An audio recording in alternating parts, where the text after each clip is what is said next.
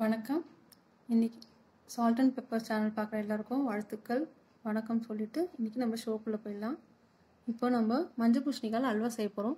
மஞ்சள் பூசணிக்காவை சின்ன சின்னதாக கட் பண்ணி தோலெல்லாம் எடுத்துகிட்டு அந்த விதைகள்லாம் எடுத்துகிட்டு சிறு சிறு துண்டுகளாக இது மாதிரி கட் பண்ணி வச்சுருக்கேன்.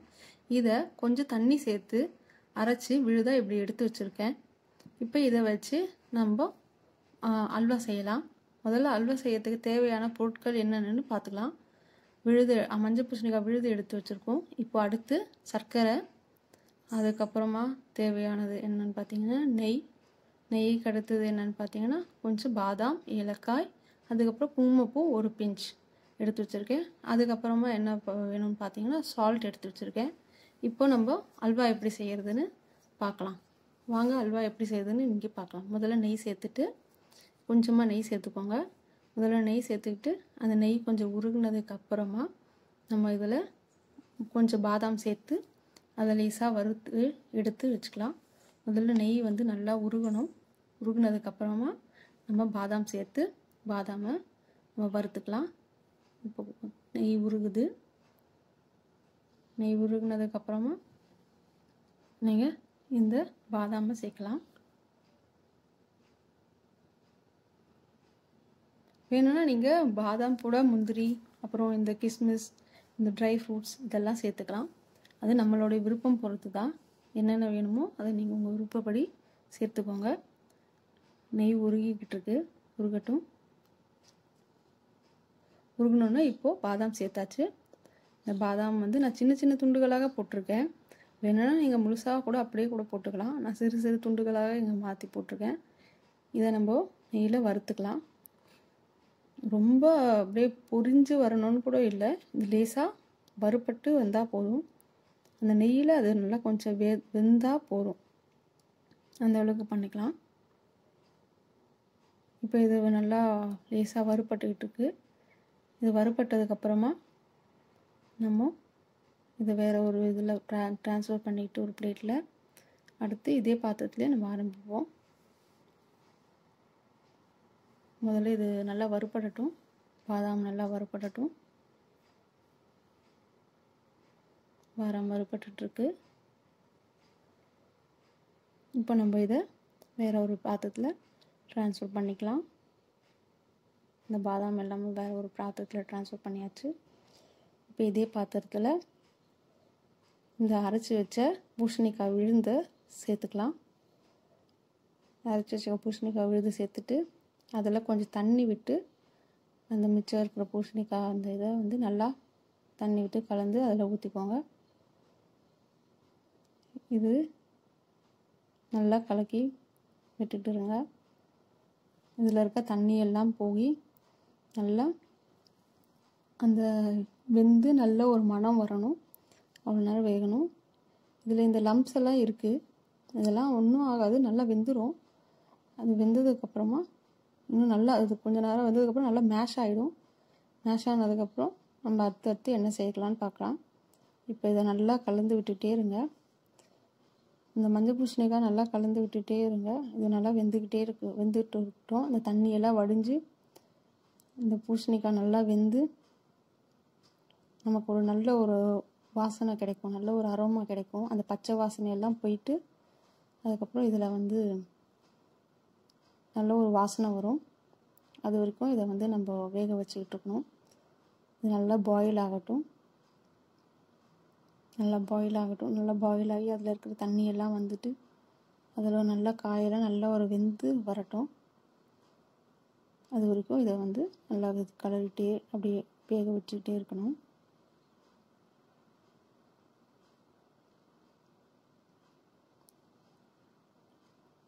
கலரி விட்டுக்கிட்டே இருங்க. நல்லா வந்து வெந்துக்கிட்டே இருக்கட்டும். நல்லா வெந்துக்கிட்டே இருக்கட்டும். இதில் இருக்க தண்ணி எல்லாமே வடியணும். இதில் நம்ம காயில் இருக்கிற தண்ணி மட்டும் இல்லாமல் நம்மளும் தண்ணி கொஞ்சம் சேர்த்துருக்கோம்.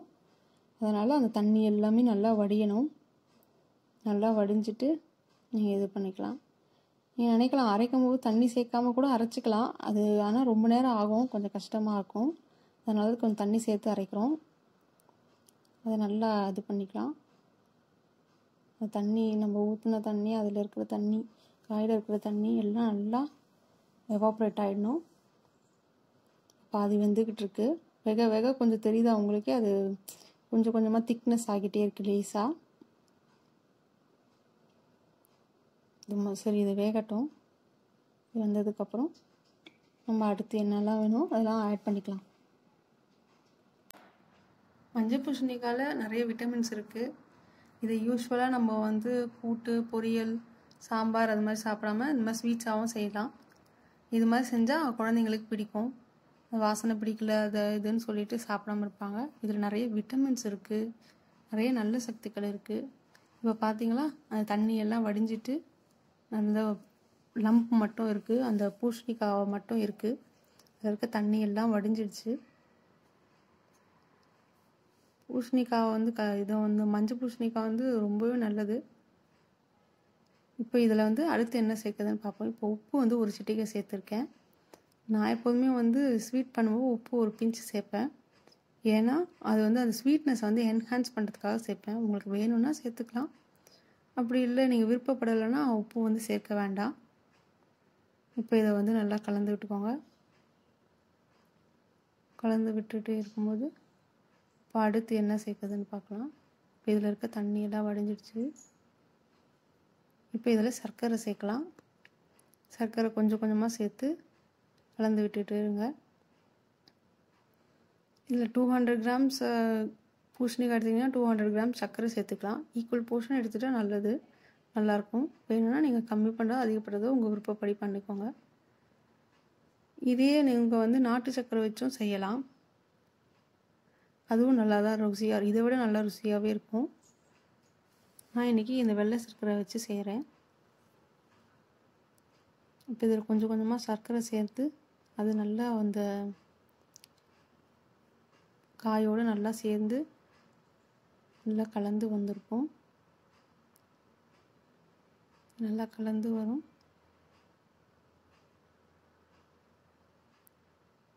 இப்போது இதில் ஏலக்காய் அடுத்து சேர்த்துக்கலாம். ஏலக்காய் தேவையான அளவு சேர்த்துக்கணும். அதுக்கு முன்னாடி நெய் சேர்த்துக்கலாம். நெய் வந்து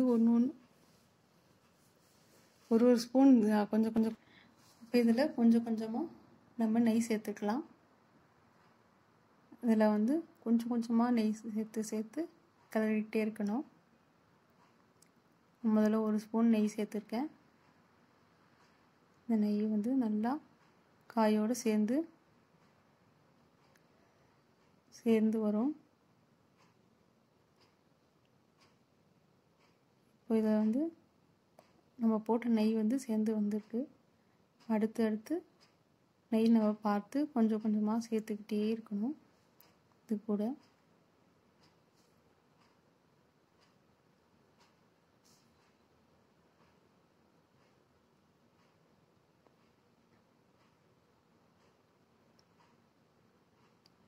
நம்ம சேர்த்த நெய் எல்லாம் சேர்ந்து வந்துடுச்சு. அல்வாவோட சுருண்டு சுருண்டு வந்துக்கிட்டு இருக்கு. இப்போ இதில் அடுத்த ஸ்பூன் நெய் போடலாம். அடுத்து கொஞ்சம் நெய் சேர்த்துருக்கேன். இப்போ இது சேர்த்துட்டு நல்லா கலந்துட்டே வாங்க. நெய்யெல்லாம் நல்லா சேர்ந்து நல்லா கலந்து அல்வா நல்லா சுருண்டு வரும்.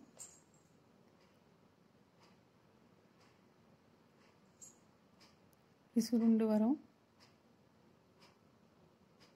வாசனையே நல்லா இருக்கும். அந்த ரூமே நல்லா வாசனையாக இருக்கும். இப்போது அடுத்து என்ன சேர்க்குதுன்னு பார்ப்போம். இப்போ ஏலக்காய் சேர்ப்போம். நான் ஒரு 3 ஏலக்காய் எடுத்து வச்சுருக்கேன், அதை சேர்த்துருக்கேன். இதுக்கப்புறம் குங்குமப்பூ ஒரு பிஞ்சு சேர்த்துருக்கேன். குங்குமப்பூ ஆக்சுவலி ஆப்ஷனல் தான், அது விருப்பப்பட்டால் சேர்த்துக்கோங்க. அது கட்டாயம் கிடையாது குங்குமப்பூ சேர்க்கறது. குங்குமப்பூவில் நிறைய நல்ல குணங்கள், மருத்துவ குணங்கள் இருக்குது. இது பாடி டெம்பரேச்சரை மெயின்டைன் பண்ணும். அது மட்டும் இல்லாமல் ஸ்கின் நல்லா க்ளோ பண்ணிவிடும். குங்குமப்பூக்கு இந்த ஒரு தன்மை இருக்குது. ப்ரெக்னெண்ட்டாக இருக்கவங்க சாப்பிட்லான்னு சொல்லுவாங்க. அது மட்டும் இல்லாமல் நம்ம நார்மலாக இருக்கவங்க எல்லாருமே சாப்பிட்லாம். இப்போ அடுத்து இதில் நம்ம வறுத்து வச்சுருக்க பாதாம் சேர்க்கலாம். வறுத்து வச்சுருக்க பாதாம் சேர்த்து இது நல்லா கலந்து விட்டுருங்க. இப்போ இது நல்லா சுருண்டு வரும். நம்ம சேர்த்து வச்ச நெய்யெல்லாம் வெளியில் பிரிஞ்சு வரும்.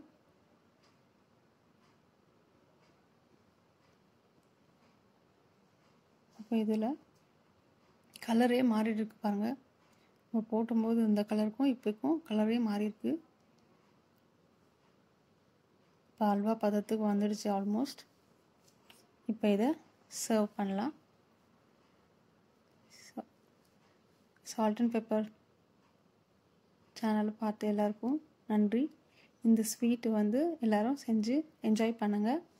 மறக்காமல் சேனலை சப்ஸ்கிரைப் பண்ணுங்கள், கமெண்ட் பண்ணுங்கள், பெல் ஐக்கானை கிளிக் பண்ணுங்கள், லைக் பண்ணுங்கள். Thank you friends. அடுத்த டிஷ்ஷோட நல்ல டிஷ்ஷோட நம்ம பார்க்கலாம்.